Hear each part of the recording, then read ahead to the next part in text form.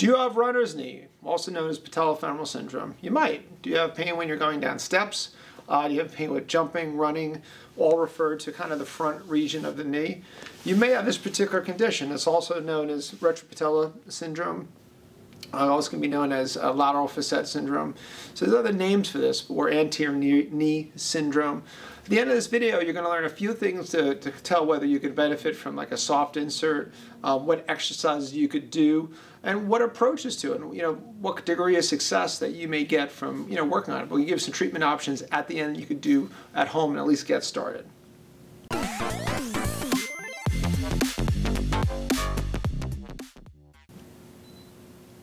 So what are some of the symptoms you may experience? You may experience some kind of dull achiness in the area. You may have some cracking that you'll feel or actually hear in the kneecap with certain movements. It can happen after a trauma that can kind of get started, but a lot of times it happens without actually a true trauma moment. It kind of gradually comes on and gets worse and gets worse. You typically don't have a lot of swelling in the area.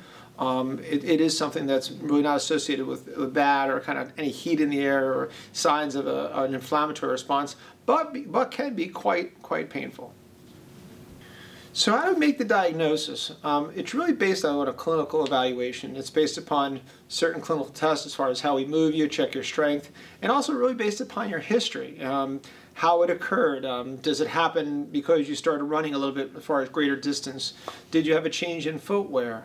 Did you have a change in activities? Anything with your job responsibilities? Different activities, sport, entering a new sport.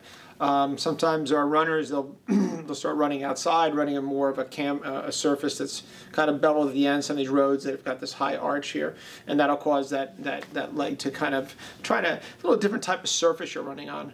Changes in surface. All these things can lead up to this particular problem.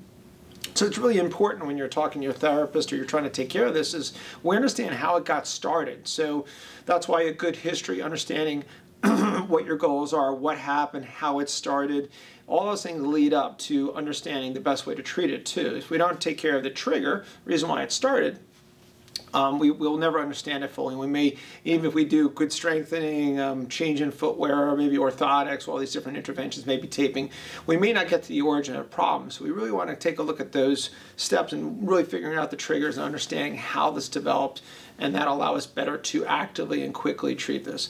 This can be a very difficult thing to treat even for a physician, physical therapist. So you got to really pay attention to those facts too. So we have one test that's out there that you'll hear about called the Clark's test. Basically, you're going to have the person lying down. You're going to take your hand as the examiner, push down on kneecap, take this, what they call the web space here, apply pressure down on my kneecap, okay? And you have the person actively tighten, okay, and try and tighten and straighten and tighten the quadricep muscle right here. And as you do that, it'll reproduce pain, all right? So if you see it on the model here, this is our kneecap. And we're applying pressure, putting a little pressure downward like that, and we're having someone tighten the thigh muscle right here, the muscle in the front of the thigh here, in the front, tighten and resist. And if you get a person has complaints, the same pain they're coming to you for, they'll talk about pain in the kneecap, that's considered a positive test. Not a great test. So you really want to look at the clinical history, and that just means what the person says, what you're experiencing is very important as far as understanding how to treat them. So keep that in mind. One test, but really go with the clinical history. That's the most important. Now, once you start treatment, if you have 6 to 8 weeks of treatment, whatever the particular choice, and you're really not improving, you may have to take further steps. You may have to do an MRI, you may have to look at more imaging, just to see if there's something that's missing, something that's not, not typical, to look a little closer at it. After 1 or 2 years, then the other thought is that, they might be looking at more surgical options. These can be very resistant to care. Not everyone improves. So sometimes people deal with this kind of chronic pain. Either it's not approached well, or also maybe they're doing something that's kind of triggering these symptoms that we haven't identified. So some of the early approaches, we have someone that's acutely tender, they're having trouble with just basic movements. Some kind of form of anti-inflammatory can help them out. Not that I can prescribe it, but if your doctor allows you to, you can do some ibuprofen-based medications, Advil, Motrin, or just a generic ibuprofen. Also, it's like a modified rest. If we can let that body heal and have a little less swelling by taking away the activity or thing that's actually causing it. And I don't like to shut down people completely. I want to give them something to do, but not whatever the trigger is. We want to get rid of that. So if we have someone that's running, we'll have them do a walking program as long as it's reasonably comfortable and it's not triggering their symptoms. You want to keep reasonably active, because especially in the athletic population, our runners, we don't want to completely shut them down. We even sometimes do like a jog program where we're having them just kind of break up short segments of jogging or running, and then combination with a little bit of walking. We just don't want you to decondition. We want to keep you moving. It's important to do alternative strategies and things like that.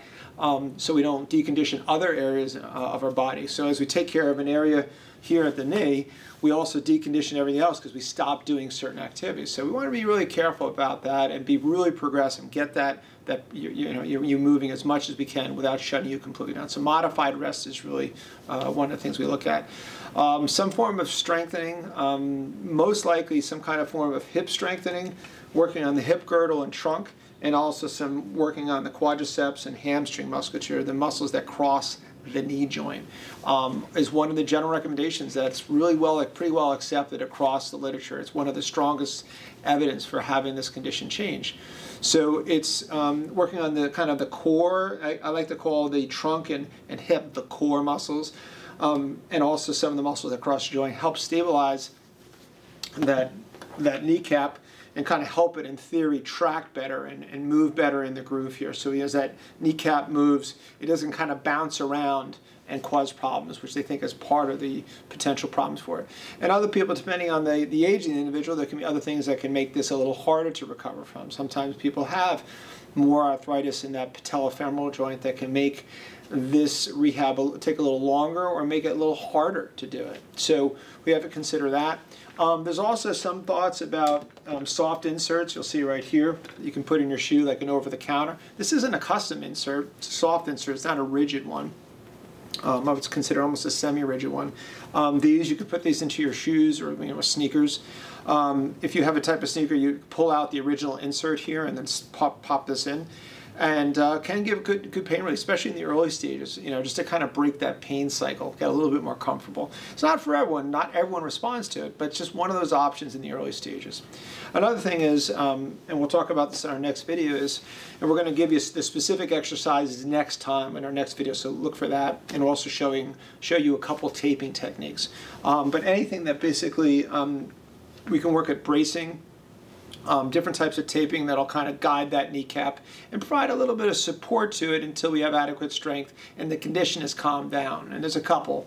Some McConnell taping, the kinesio taping, you'll see that taping a lot of athletes. You'll see them across their shoulders, and in the Olympics you'll see a lot of folks with those on there. Or actually a patella tracking brace that sometimes can help you just kind of guide that kneecap so as you're moving, it's keeping this in this groove.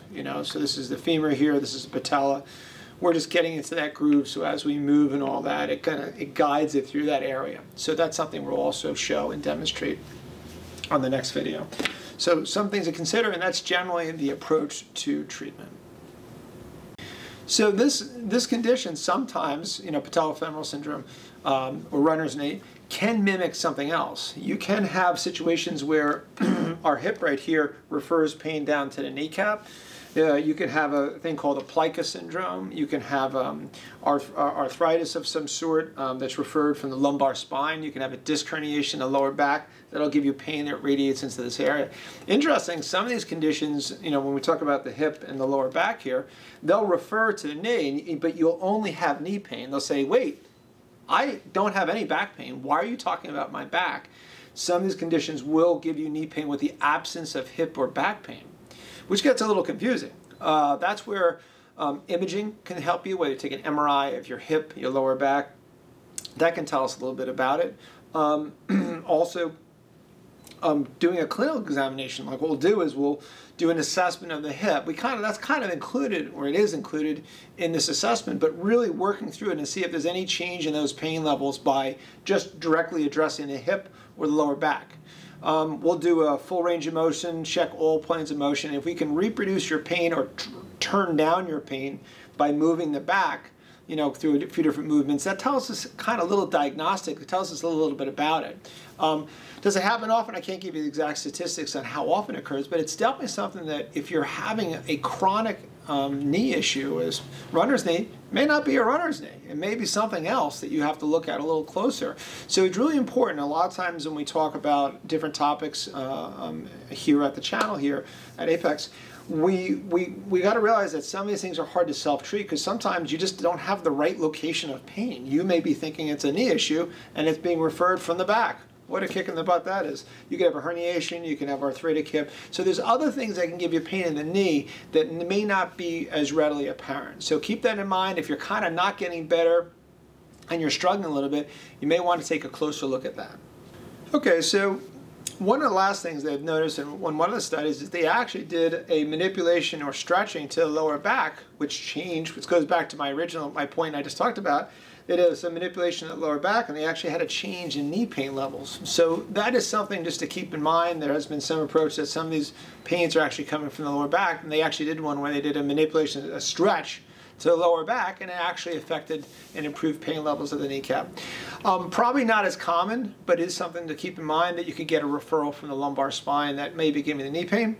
In our next video, you're going to see that'll be posted soon. You're going to see our approach as far as what strengthening exercise we commonly give, stretches, flexibility. We'll even demonstrate a few taping techniques. So look for that soon, and I hope this gives you an idea if you have runner's knee and also some food for thought. Have a great day.